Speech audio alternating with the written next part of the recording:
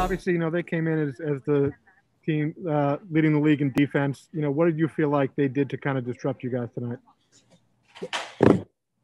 They played the passing lanes. They were just mainly aggressive on their rotations, on the post entries. They were just the overall aggressive team tonight, and it showed why they are number one. So, yeah. Christian Winfield with the New York Daily News.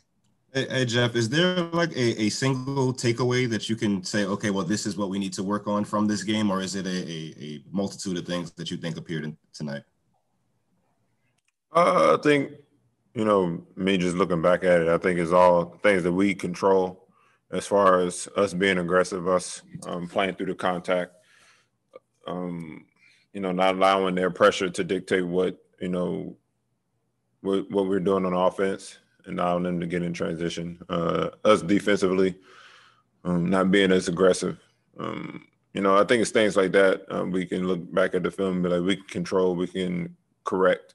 So, we just do that tonight and tomorrow and look forward to Monday's game. Brian Lewis with the New York Post.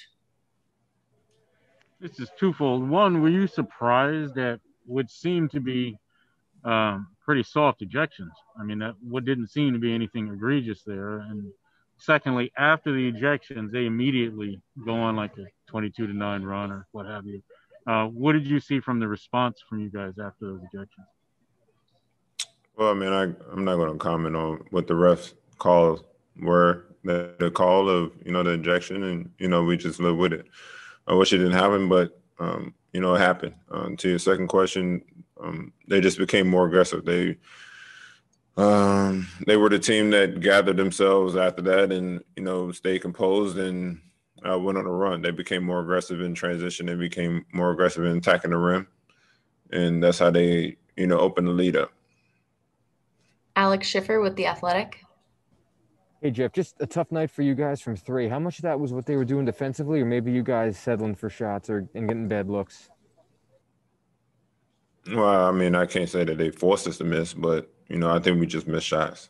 We took the same shots that we normally take. We were moving the ball. We just didn't make shots. I think that's the cost. It's nothing they did. They didn't try to run us off the line. They just contested. And, we took the shots that was given to us. We just missed. Last question, Matt Brooks with Nets Daily. Hey, Jeff, you've long said you're the biggest critic on defense. Did you feel like this was more of a night where the point of attack defense wasn't there? Is it a help side thing? Is there something that you noticed while you're on the floor or off it, really? To be honest, I think it was all the above. I think we didn't get into the ball enough. We were too lax.